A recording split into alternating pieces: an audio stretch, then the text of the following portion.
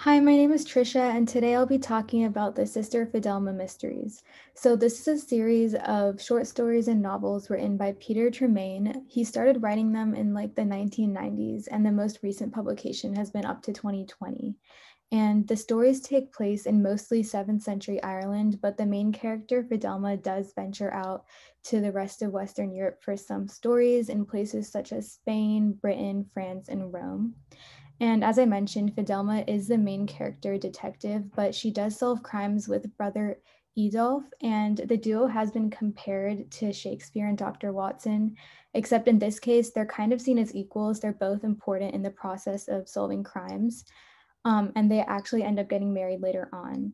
So the series and stories do cover a lot of themes and topics. Some of them include political intrigue, personal relationships, religious conflict, and monetary issues.